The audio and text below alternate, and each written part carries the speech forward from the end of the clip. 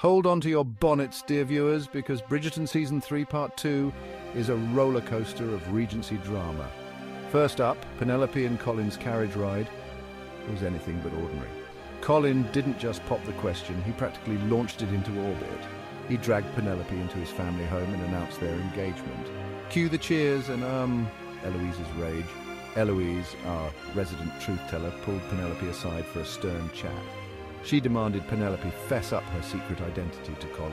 Awkward, absolutely. Necessary, you bet.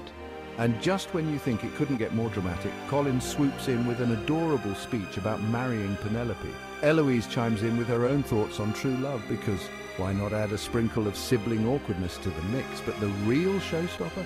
Anthony's riddle game. Let's just say he's hilariously bad at it. But Eloise and Penelope, they're the dream team we never knew we needed. So grab your tea and get comfy, because this season's just getting started.